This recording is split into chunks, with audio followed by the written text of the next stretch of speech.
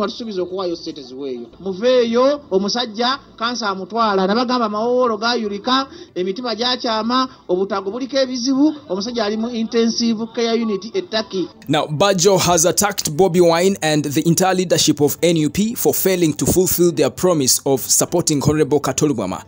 Now, recently, I told you that Honorable Kato Lubwama's condition worsened after successful operation, and right now he's in ICU, that is in Turkey. And Bajo Events says the man is almost dying, and this is the right time people like Bobi Wine fulfills what they promised. Bobi Wine watusubiza okuwayo status weeyo. Kwa Bobi Wine the NUP wano mulina okulagira omutima ogwa civility oluzungu lye luli lutuufu. Byamulina okulagira omutima ogwa humanity. Omutima ogulaga nti you are democratic, you are not chaotic, you are patriotic, you are nationalist. You are nationalist, you love your country. Okulaba nga mu mbeera nga zino muvangayo ebyobufuzi tubikwa n'ebyobufuzi teri agenda kumuzika nabyo balina sente. Bobi Wine yasuubiza okuyamba Kato Lubwama naye teyapulejinga tigenda kuyamba ki teyapulejinga nga ero nkutte ensobi nnyingi mu luzungu nduveeko teyapulejinga tigenda kuyamba bweti yagamba nti akwatiddwako era bwana baleese obubaka bwe ngenda busomera ensi muveeyo omusajja kansa amutwala nabagamba amawolo gayulika emitima gyakyama obutago buliko ebizibu omusajja ali mu intensive care unit at Turkey. Naye ndi musanyufu kale at least okuva nakola Twitter eyo at least waliwo enjawulo abantu basonze tweet okuva nakola tweet at least abantu batandise okusonda era embeera teringa luli. Honorable Kato Lubwama's son, that is Julius, also told us that his father's condition is not yet any better, so basically they need more money and more prayers. However, he says at least for now he can see, he has opened his eyes, but he cannot talk. Yes, he's not talking, but he can see at least for now. You remember the other time I told you that he's not talking, he's not eating, but you know, Kato Lubwama's son, that is Julius, says that at least for now he can see, though he's not talking. Okay,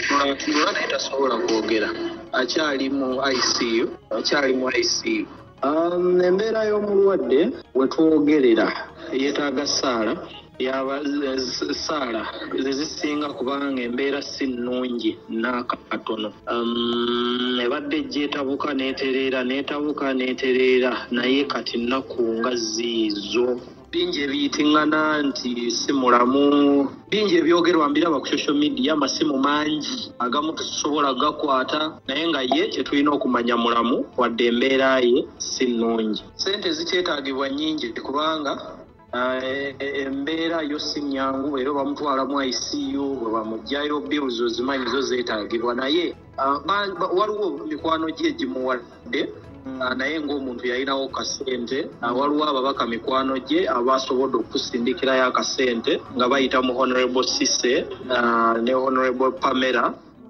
Well, that is Kato Lubwama's son Julius in that phone call. But guys, Kato Lubwama's story is confusing. Yeah, it is kind of confusing because these guys, Bajo and Julius, they are telling us if we have some money, we should support. But if you listen to Honorable Muhammad Sereko, he says the man is recovering and for now they don't want any money from the public, but they will communicate when they need the money. And this side, they are telling us that they need the money. So who is fooling who?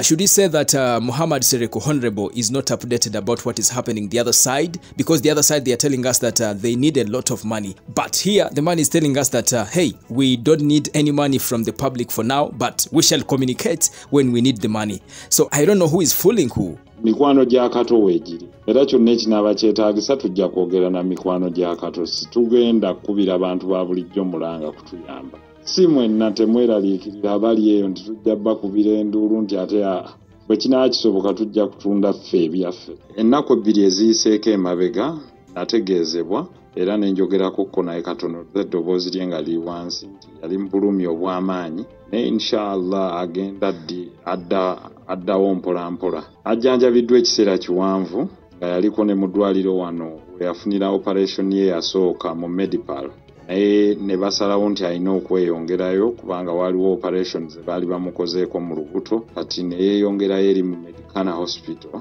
Konya mu kibuga Konya e Turkey.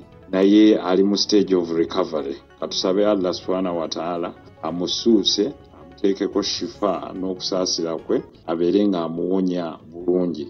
Kato mulamu, yes, tali mu bulamu bwa ssanyu naye mulamu ng'omuntu. Era nsaba abantu bonna bakimanye nti omulongo mulamu. But of course the bill is not that small. Era tujja kulaba nga tugikolako ffenna ewamu mikwano gye naye ne family. So tetunayita abantu kukola fundraising. I don't think.